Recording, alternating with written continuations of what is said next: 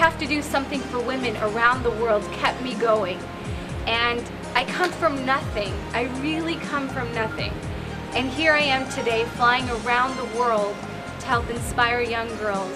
So whatever your circumstances are, your challenges are, look past them, because that will be your biggest challenge, is overcoming the obstacles that come your way. But you take it one flight leg at a time, one nautical mile at a time, and just look at the bigger picture. But once I got into the airplane and I felt so powerful, I felt like I was on top of the world, that in the airplane I could be myself. I could be this refugee from Afghanistan who doesn't come from anything, and the airplane will